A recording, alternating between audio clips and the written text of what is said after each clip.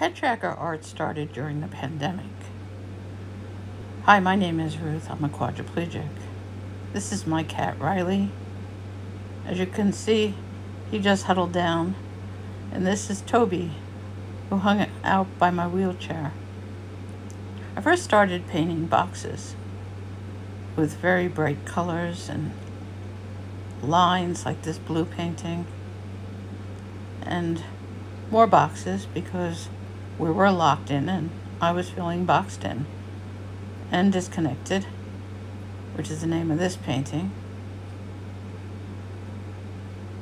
And as time progressed, I began to explore more forms of art, and I decided that really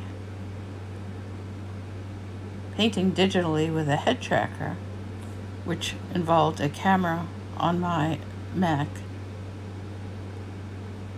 and a laser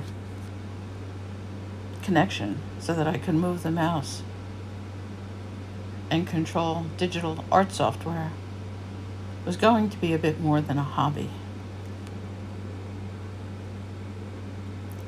This introduction is the beginning of a series of videos explaining my process of creating art. Thanks for watching.